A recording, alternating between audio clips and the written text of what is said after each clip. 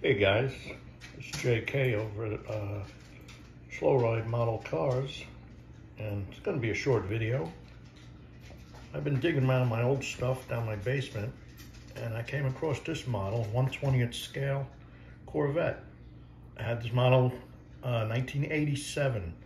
This is when I actually had the real car of this model, and I came across this picture in my toolbox out in the garage. See old dirt handprints all over it, and that was my car, so I kind of painted this model to represent that car like that. Also on the hood, the car had it on the hood too, the silver.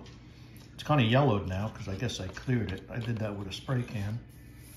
Like I said, it's over 30 years old. I just found it.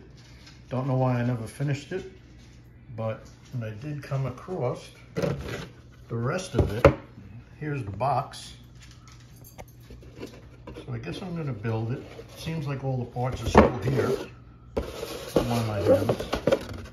But the model was from 1979, so it was probably like 10 years old when I got the model.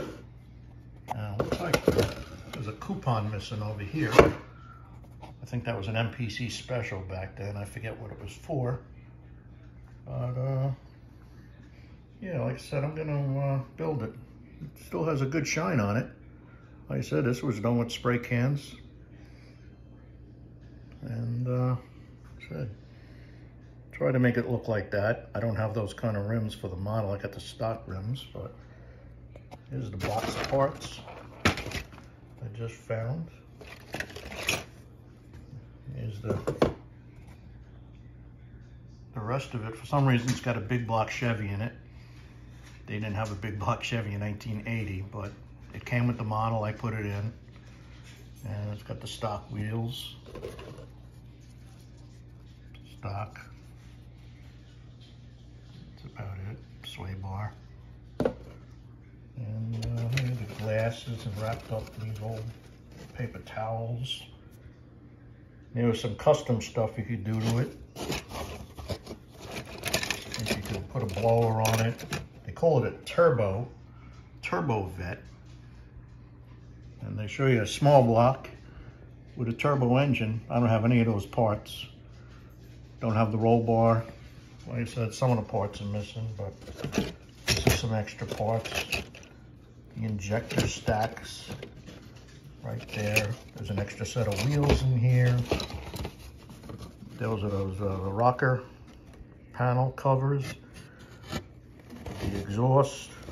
I don't seem to think there's a radiator around here.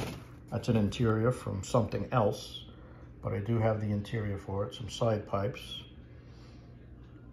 So I thought I'd show you this fun thing. Like I said, this was down in the basement, over 30 years old. So not really into 1/20th scale, but I'm gonna build it anyway, finish it. So we'll see. We'll see how it turns out. All right, guys. I'll see you on the workbench. This is JK. Talk to you later. Bye.